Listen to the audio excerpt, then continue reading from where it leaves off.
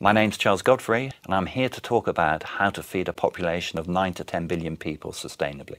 Probably throughout human history, the single thing that is most likely to have caused social disruption, riots and things, has been a shortage of food. In 2008, food prices began to rise, and we saw a series of social disruptions throughout the world. Food riots were one of the causes of the Arab Spring, just one of the causes, brought down a government in Madagascar. So I think we're beginning to get warnings that the food system is not going to be able to deliver.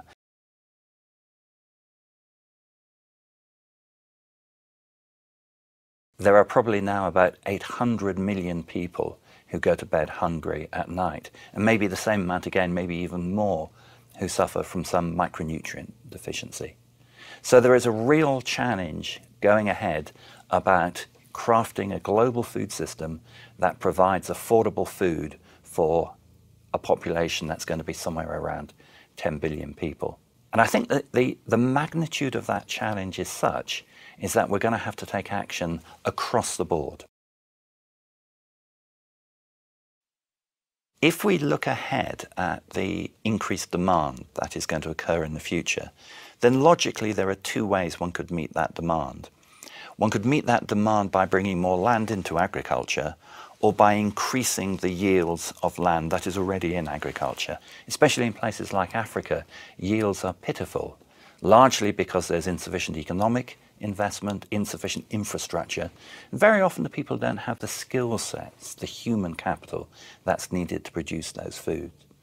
And I think we've ignored the importance of agricultural development for a long time. Now, one of the things that worries me most is that if food prices begin to rise, there will be tremendous pressure on bringing land into agriculture, on cutting down rainforests, on draining swamps, of bringing grasslands that have never been in agriculture into agriculture. And I think one of the real concerns about that is that this will lead to an enormous amount of carbon dioxide coming into the atmosphere, really concerning for global change, for climate change. One of the things that concerns me at the moment has been the dash to biofuels. So at the moment we are using a lot of agricultural land to produce biofuels. Currently a lot of this is completely economic without a considerable amount of subsidy. It also worries me that you are making a link between energy prices and food prices. So as energy prices goes up, there'll be more impetus to produce biofuels, and so that will then put pressure on food prices. Energy prices are so volatile, I wouldn't want food to be linked to such a volatile market.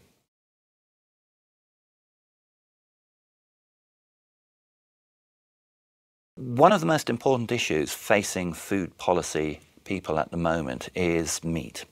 We know that some forms of producing meat have very major effects on the environment. They use a lot of water, they result in a lot of greenhouse gases entering the atmosphere. Other methods produce far fewer negative impacts on the environment. So it's very wrong to say that all meat is bad or that we need to move outside of meat.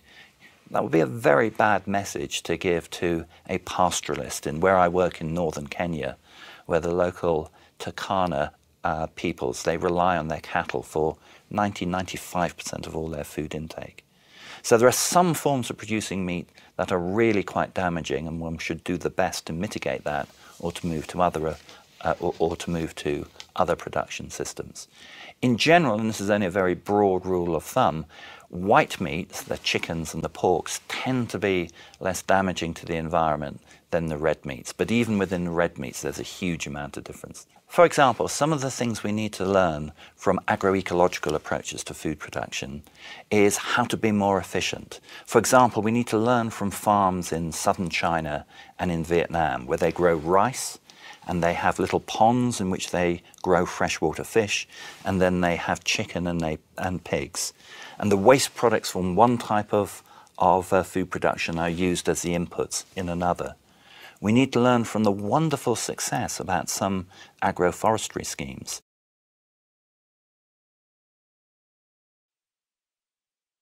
We're going to have to craft a global food system that consists of a network of bread baskets, so that if Australia suffers a very bad harvest, then it can be matched by production in South America or in the Ukraine or in North America.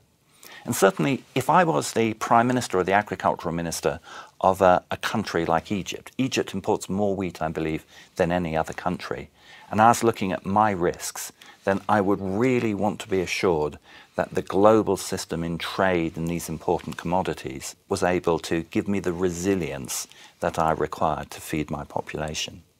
And I think in general, we need to make use of the comparative advantages of different countries, the Brazils and the Ukraines that can produce far more food than their own population requires.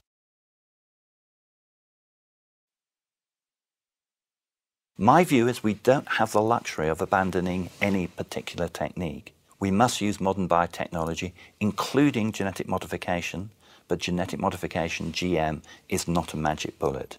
We need to spend as much time thinking about the low-tech effects, the low-tech techniques that have been pioneered in the organic movement and in agroecology. We need to bring what works best from those type of systems into conventional agriculture.